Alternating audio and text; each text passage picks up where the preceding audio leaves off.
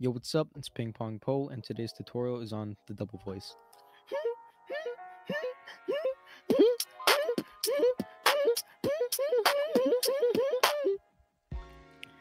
So, the double voice was popularized by Shogo in his 2017 Asia Beatbox Championship wildcard, and that video went on to get uh, hundreds of thousands of views, and a lot of people became inspired by that video, and they were determined to learn the sound and use it in their own beats.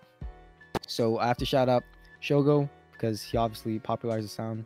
Mudkip because he was one of the original people to do it, because like he did it before Shogo made it popular. And also Rock because Rock is the originator. Him and Mudkip made it approximately around the same time, but I believe that Rock made it before before Mudkip. So anyways, shout out to all of them. They're all insane beatboxers. I'll leave a link to a humanbeatbox.com article on the sound, the double voice, if you would like to learn more about like the history about the sound and such. And for me, this sound took a really long time, so don't be stressed out if you don't get it in like 10 minutes.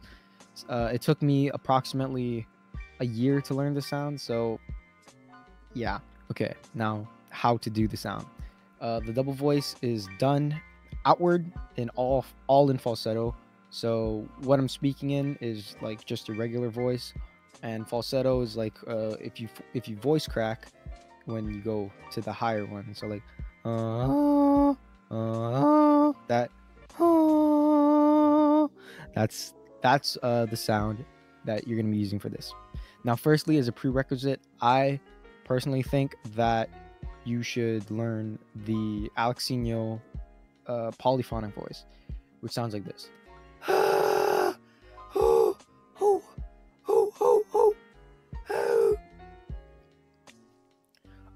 By learning the polyphonic voice, you're doing two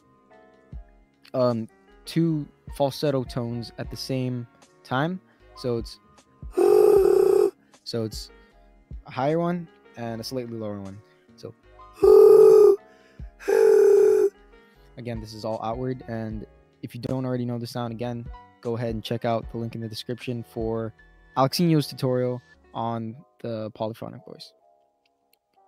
Now, to take that sound, the polyphonic voice, and turn it into what you need to do is first you need to be able to voice crack, and that's very simple. I think many people already know how to do this, but it's basically going from low to high. So you're resting, I think it's resting voice, correct me if I'm wrong in the comment section, but resting to falsetto. So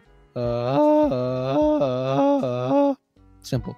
And so you apply this concept in the falsetto, and when you do it, you're gonna want to move your throat up. So practice doing the regular voice crack by moving your throat up when you go up. So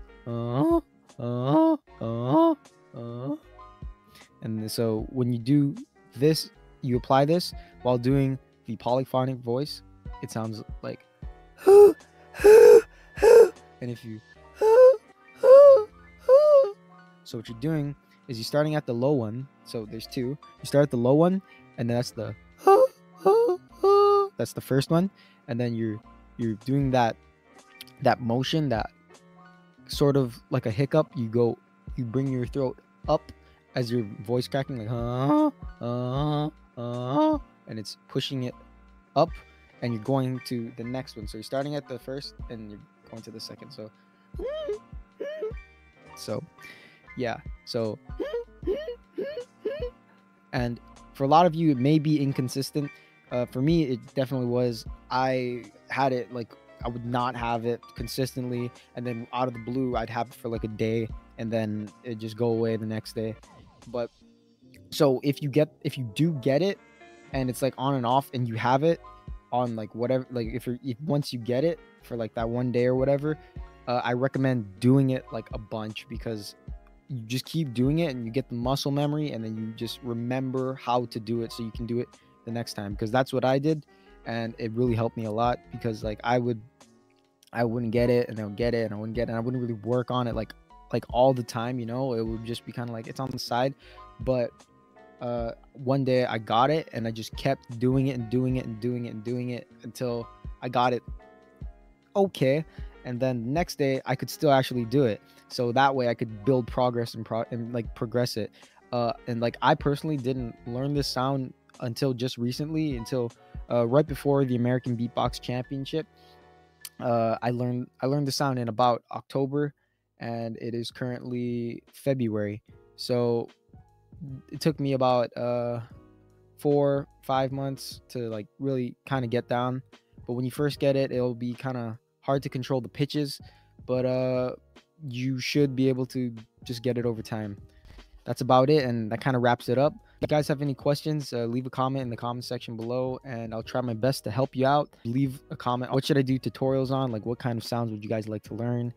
And that about wraps up this video, and I hope you guys enjoyed it. Don't forget to like and subscribe, and I'll see you guys next time.